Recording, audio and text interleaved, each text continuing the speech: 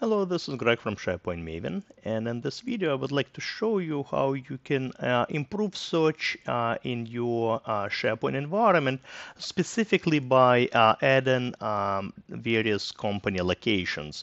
And now this trick is probably best if you are maybe part of a little bit large organization where you have offices in different cities, perhaps even countries, and you want your users to quickly find the information about those offices, the specific address, and maybe some other information about those locations. So let me first show you how this works. So let's say I'm new to the organization, and I'm searching. I know that we have an office in Atlanta, and I just need to find out the information about the exact address of that particular office.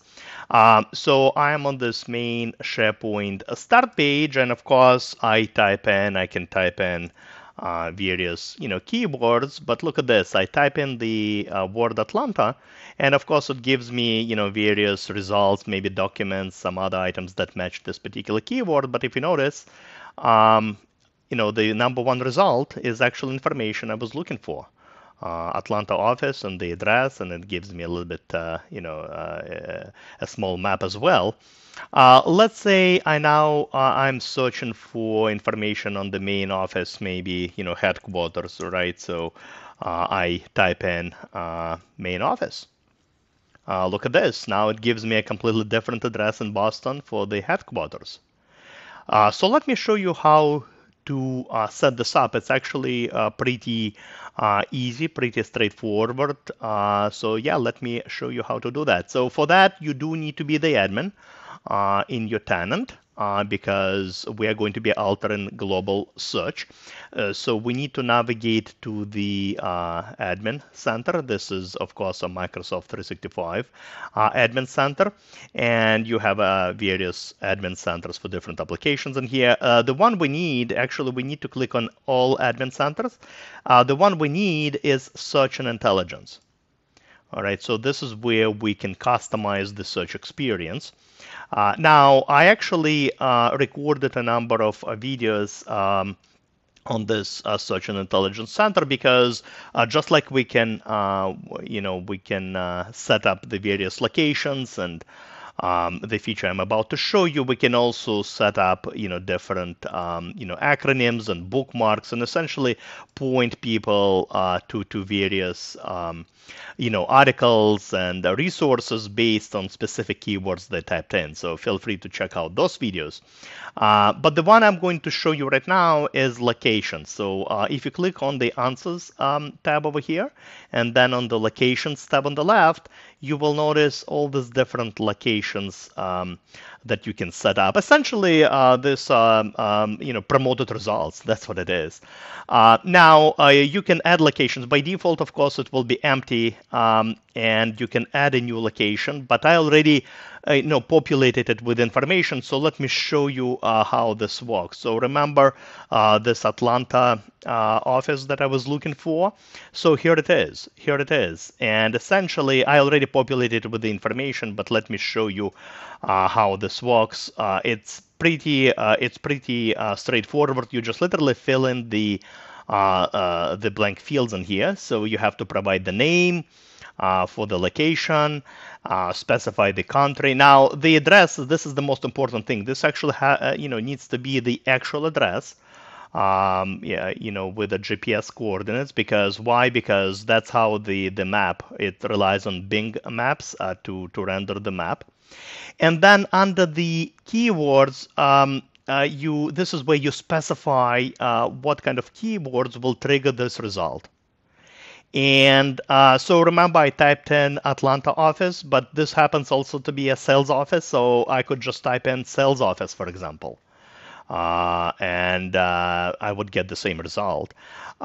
So yeah, you can type in multiple keywords in here. The resort keyword is so the regular keywords, they can be shared among multiple locations, but you can only have one resort keyword. So for example, if I type in something in here, like Atlanta, it will only show me one result, one dedicated result. All right, so you can, those could be shared. In other words, those regular, keywords over here, that's the key difference. Those regular keywords, they can be shared among multiple, locations, but this one can only belong to one result. So hopefully that makes sense. And yeah, I already set this up. So let me show you the other result. The other result over here. So for the headquarters. So essentially, yeah, you see when I typed in, main office, my Boston result was triggered, but I could also type in any of those other keywords. Maybe headquarters. If somebody types in headquarters, this result would be triggered, or company address. You see, so again, you just specify the keywords that that would trigger this particular result. And like I said, by default, of course, the list will be empty, but you can add your own locations. You could also import, if you have a long, very long list of locations, you can also upload them through Excel. But probably it's also probably pretty easy to do it manually through this interface. After you add the locations, it might take up to 24 hours. So when you go back and execute a search, you're not going to get results right away. It might take up to 24 hours for those to propagate. So don't be surprised if you don't see any results right away.